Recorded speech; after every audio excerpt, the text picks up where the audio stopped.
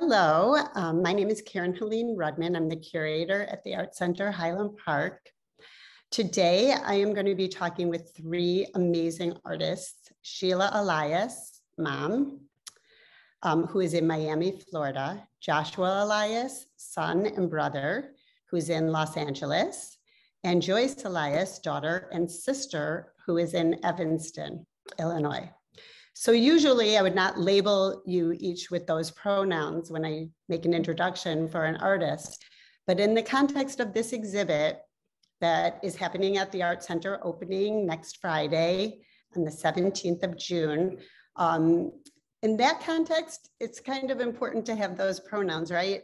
Because this family, and I'm going to say a capital E, is exhibiting for the first time at the Art Center Highland Park, and we're thrilled to be exhibiting your work together. And on top of the exhibition in the main gallery, Famil-E, the trio worked as our guest jurors and featured artists for an adjunct exhibit called Nature versus Nurture. Inspired by their kind of collaboration and exhibition, for sure. I just wanted to mention on a side note that when we originally met a couple of years ago, pre-COVID, because this exhibit was postponed 2 times, we really had talked about having a family dinner. And in that family dinner, we would have our artists talk, and we would sit around and talk art and talk about what we're going to be talking about today. But unfortunately, because of COVID and all of the stipulations and regulations, we're going to have to do this on Zoom. So thank God we can do it on Zoom. And welcome, Sheila, Joshua, and Joyce. So I want to start by sharing some of your work and letting each of you talk about your work in your own words and maybe mention how you became an artist. So I'm going to share my screen.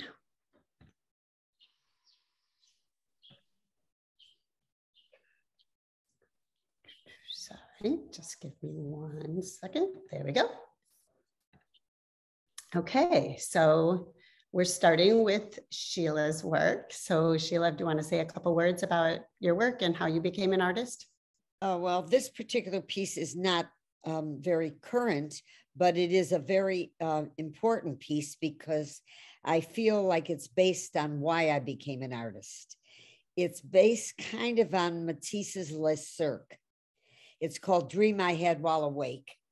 And when I was, and I think it was 8 years old, my mother took me to the Art Institute of Chicago, and I saw a Matisse painting. I actually feel like my heart stopped. I was so excited to see it. And I told my mother I wanted to go to the museum every day and leave school. My mother wouldn't let me at 8 years old. She was very strict that way. She said, you can come every Saturday and all summers. And that's when I knew I had never met an artist. Although my mother was an interior designer, my grandmother was a dress designer, and my grandfather made men's suits. So there was an artistic bent in the family, and I was always encouraged to do paintings and drawings. And then by the time I was in school, that was my passion. And I do feel that there is definitely some nature versus nurture. This piece is very current. It was done Lake Como, I think 2018, I think right before, I keep saying BC, before Como, before COVID. This piece was an altar piece at a deconsecrated church turned into a museum. A Swiss curator curated an exhibition from artists all over the world that was called Interference. It was based on technology interfering with our lives. And the centerpieces on this are done on the iPad. And I was kind of known for the iPad pieces prior to this exhibition. And so there was, I think, 6 men from all over the world, and myself, only American, only woman in the exhibition. 10,000 people came to see this show. Wow. Okay, Josh. Hi, how are you? Good morning, Good, how are all. you? Well, okay. First of all, this work is called Ancient in Ballet, and some years ago, I did quite a few sweat lodges out here in Los Angeles. Sweat lodge is a Native American ceremony, and in it, there's usually about 10, 15 people, and within the ceremony, it gets quite hot. And there's 4 rounds, they call them. And interesting enough, what they do is they call the ancestors in all the time. So it's an ancestral call. As far as how, when I decided to become an artist, I can't be sure of that, to be honest. But I would say that once when we were in Union Pier, Michigan, when I was a boy, I found a rock at the beach. And Union Pier and Lake Michigan, for those, I guess those who do know, there's no salt in the water, but this rock floated in the water. And it was very curious to me. And I picked up the rock and I was like, I think I was a astronaut at the time. So I started questioning things, and that's what an artist does. And I started questioning, where did this come from? It was very porous. I hung on to it. It was in my room for 20 years or so, until I left. So that's kind of a little bit of how I came in. The second piece is called Elpis, which is based on hope. And very simply, it's from a story, a Greek mythology, which is not simple, but about hope and what's left amongst a box full of not such good things. Hermes threw that into the box, Pandora's box, as a little gift to humans to allow hope be surrounded by a lot of hopelessness. So, and I did that at the beginning of the pandemic, that painting. So there you go. Okay. Joyce. I started a series of collages about a year or so ago, a new series of them. I've always done collage, but it's a new series. And I started painting very thick watercolor paper. So I just put out sheets on my art table and just paint away, mix up colors and cut them out and make collages. And I was also thinking of, there's a thread between all of us. Matisse used to do this back in the day, but he probably didn't use acrylic paints. I use acrylic paints. This one's called Avocado. And a lot of these are nature inspired. So that's where I start with this. I don't pre-plan them. This one's called Garden. And I just kind of work with the colors. I just pair up all these colors and start cutting away. So that's and when did you become an artist? Like, how did you become an artist? I think I always was an artist. I was always making things and building things.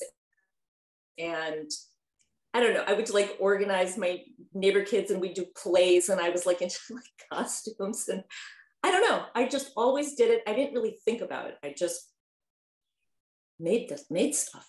So I think forever. Yeah. Okay, so here I'm going to stop sharing so we can see each other when we start our conversation. So now that we've kind of seen your work next to each other in a virtual kind of way, you can see there's similarities there, right? Like there's a similarity in coloration and form. Do you guys see the similarities? Like I see them, it seems so obvious for me, but do you see them? Or do you see like, oh no, our work is completely different?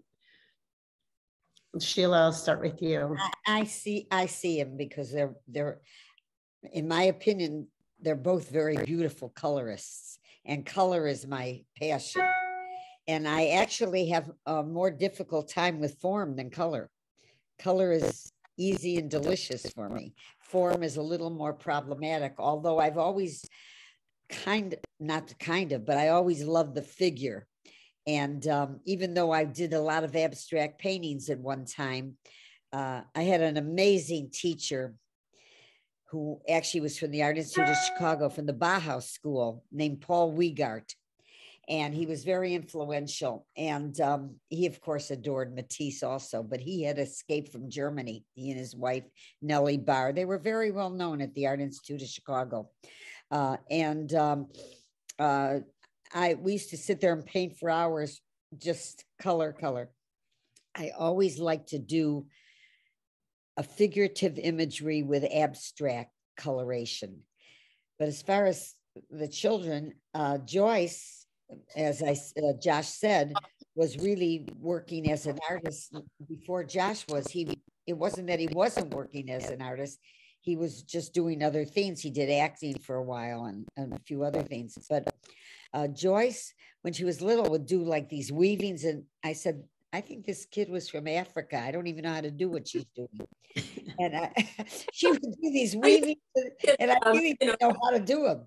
I still, some of the things, that she did, I didn't understand. And Josh too, he does things that I find mysterious in a way. Even though you're children, they grow in different directions, which is very healthy as far as I'm concerned.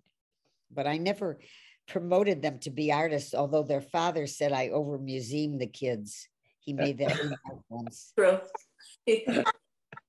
Okay, so that takes me to the bigger question. Is it nature or is it nurture? So were your kids born through generational? It's interesting, Josh, that you went to this ancestral kind of bringing the ancestors forward, and right. Sheila mentioned the long line of maybe not art for art's sake, but definitely right. creative right. industries.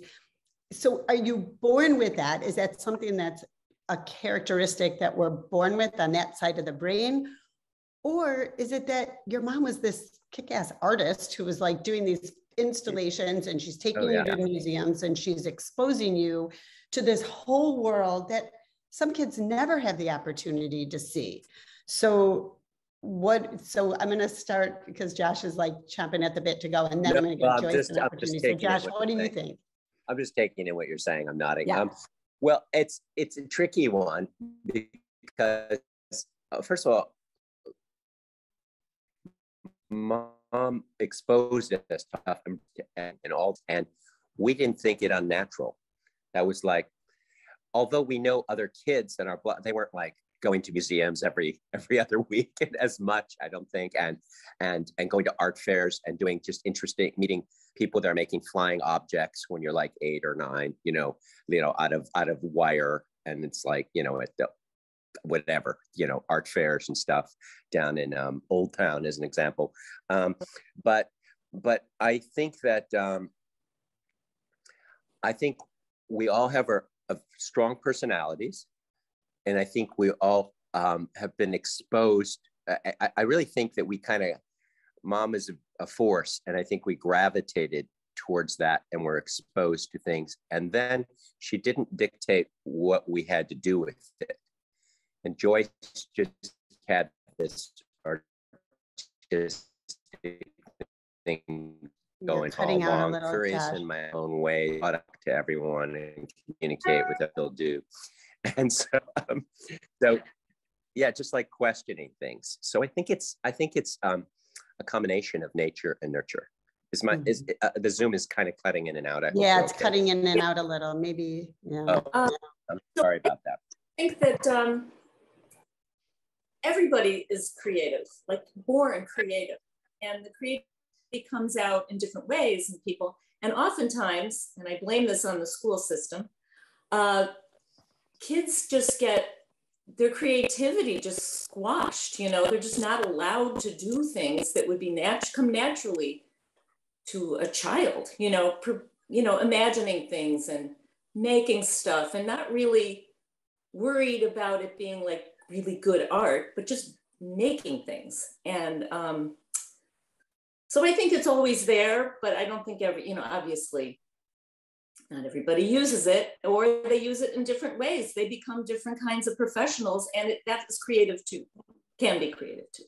So. Yeah, I agree. When I teach art, or when I did teach art before I was curating, I always taught creative process and talked about that we all have creative energy. It's just how we express it, and how it's nurtured. You're right. We grew up in that generation of like art teachers who said this is the wrong way of doing it and this is the right way of doing it. And so for a lot of kids, it just went, oh, I'm out, because I can't draw the tree to look like the tree, so I'm not an artist. And but if you have a parent who's nurturing creative process, who's saying, wow, look at my son pick up a rock and see something in it and know that that's being an artist. It has nothing to do with the output of what you're making, but it's a mindset, and it's a philosophy, and it's a way of living. I think that is the exposure that you were given, and the nurturing to know that this is a career choice, and this can be something you do the rest of your life. And that's, that's rewarding. And it's also probably allowed you to have the self-esteem and to have the courage and the strength to do it. Because there's a lot of rejection as an artist. There's a lot of that goes behind it that is really hard. So when you have that parent who's saying, yeah, it's okay, you can do this, I mean, it's really something. And I think it's unique and it's special. And I think it's been a pleasure for me to watch. Like, it's funny, as a curator, you don't usually get to watch somebody's family dynamics, but I've gotten this like catbird seat, but what's amazing is how much you all support each other in your artwork. And you all there have been times where Joyce will show something new and Josh is like, wow, I didn't see that yet. That's so great. And Sheila, cavels and talks about her kids and is so proud. And so those are such important parts of being an artist. So you have this audience built in that gets it, that gets what you do. And you also have that person to go, I don't know if that's working. Can you push that? Or I just think that's so fascinating. Yeah. How do you feel that that's helped or changed your work? Do you influence each other? Who wants to take that one? Well, I was just going to say, one of the things I'm really proud of with both of them, and I really have never been one of these mothers that has pictures of my children or pictures of my children's art. I do on occasion show some things, but I'm not a braggadocio about them. But I am very proud to say, do not appear to have sibling rivalry, which I think is a really rough thing in a lot of families. They are very encouraging to each other, and they talk on the phone. And I always say, the minute Josh opens his mouth, Joyce falls on the floor laughing. She adores him and has always adored him. And so that healthy attitude is very important to me. Actually, almost more important than their art, that they adore each other and that they are creative and support each other. That to me is terrific. And that's just... I think if I can pick up on that, I also think a sense of play and a sense of humor is what we all share. Yeah. And that is actually vital as an artist and as a person. But really, it's vital, and it's supportive in a different kind of way than one can imagine. And because there's a lot of unknowns in life, but there's also a lot of unknowns as an artist. And if you have a sense of humor about it, you can move forward. You can maybe find some solutions or create some things that, it wasn't in your field. And we support each other that way, I think. So, yeah. So this is kind of a funny aside. So the juring process was very interesting because, as much as your work has similarities, your work, I could piece together similarities. The work that you selected for nature versus nurture was very different. So, in the past, when I've had 3 jurors, there's usually, maybe 10 pieces that get the highest marks across the board. And then those are, you just kind of know, or because the way we structure it, for those of you who don't know, is that the jurors give their favorite pieces a 5, and the 5s get in automatically. I don't think there were any 5s across the board. So there were many pieces that, like, Josh gave a 5 and Joyce did not, and then vice versa. But I found that so interesting because as much as your work can be similar, you're each individuals and you each have your own sensibility, and you look at the whole theme of nature versus nurture a little different. And so I love that too, because we all want to be individuals. You're not one person. You're not an offshoot of your mom. You're not a symbiotic one. So like this exhibit is such a perfect microcosm for the conversation, because your work, each of you stand on your own as established, phenomenal artists, yet you have this connection and separation that weaves throughout. And I think even as jurors, you could see that. And so even as the audience walks through nature versus nurture, you're going to see those subtle similarities and differences weave through the exhibit. And so I'm really excited to see it all come together next week. I am very curious about the whole jurying process. I'm new to it for this kind of venue. And I really enjoyed it though. I really liked it very much. And I really spent time like thinking, how would this all look together? But, unaware of what Josh and my mom were choosing. So I also— Well, the funny thing was Sheila she overlapped both. So that really? it just was interesting. The two offspring kind of picked different, and then the mom was overlapping with both. It was like she was not picking favorites, and she didn't even know. Obviously, it's funny because people that don't know that we didn't consult each other at all on this process, No. so they're clear on at all. So it's really interesting to hear that. It's the first time we're hearing it as well. It was a very interesting process because I was going through them, and I would see one at a time and go, wait. It was just a very interesting process, and kind of helped me. I'm asking these same questions through this exhibit. Is it nature versus nurture? And somewhere in between, and the studies probably say it's a combination of both.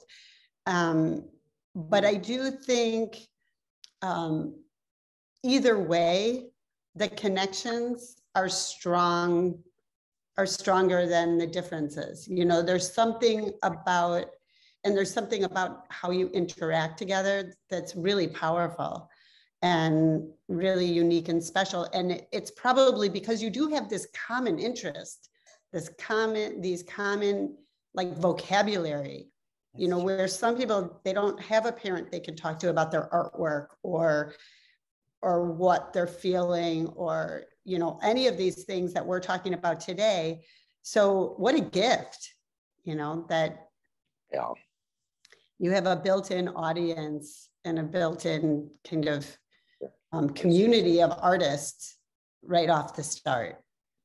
And I think that this exhibit is going to be very powerful. So just to give a little plug that please come to the opening Friday, the 17th from 5:30 to 8 at the Art Center in Highland Park. And again, Sheila Elias, Joshua Elias, and Joyce Elias are our featured artists. And nature versus nurture will be kind of explored, and it should be an exciting, wonderful exhibit, and I think a great way to kick off the summer. And I do want to mention that we expanded the definition of nature versus nurture to how we take care of our world, our natural world, and our relationship to the natural world, because I think it really is the same. How your mom nurtured you is the same of how we need to nurture our world in a bigger sense. And so I think that was an aspect that makes the discussion a little broader and a little bigger. I think the workshops will be kind of interesting too. Yes, thank you for reminding me to mention. Yeah. Tell me what, each of you talk about your workshops for a second, just so people can hear about them. Josh, talk first because you're the Sure, first one. sure. I mean, my workshop, it's about an hour and a half workshop. We're going to have fun. It's going to be very active. In other words, we're going to be painting throughout. It's not going to be a lecture and then someone can do what they want to do. I'll work on color, some basic ideas of color application and line, and the combination of how to make certain colors and halftones and things, and a way of you can make colors do different things by different ways of applying them and what materials and substrates you're applying them on. So I think it's going to be fun too, actually, and so I'm looking forward to it. It's going to be great. And I'm second, and I'm going to do a very brief workshop. I'm going to I have a thumb drive that I'm going to put in and do a PowerPoint, which is going to just talk about, I think it's 12 or maybe 14 installations I've done over the years, which were at the time considered unique. And I'm going to just talk about those things. And I'm not going to work with anybody, just exhibit the images and talk about how I came to do those particular installations. Great. And Joyce? Mine is a collage workshop and very hands-on and hopefully very fun. Because I have so much fun doing this. So I hope that will come through. I called it an homage to Matisse, Henri Matisse. And so I'm going to show a little bit. I think most people have seen his work, but just like a little inspiration, for it. We're not doing the work exactly like Matisse. Everybody's going to do their own thing. And I'm going to talk about different papers and how to adhere them and some cutting techniques. So that's the plan. Great. Well, I'm excited. I'm definitely going to be there. And so I'm just looking forward to meeting and seeing you all in person again. And this is going to be such a unique and exciting exhibit. So we can't wait. And safe travels for Sheila and Josh. And we'll be seeing you on Tuesday. Right. Great. Terrific. All right. Thank Looking you. forward. Thank you, Caren. Okay. Thanks, Caren.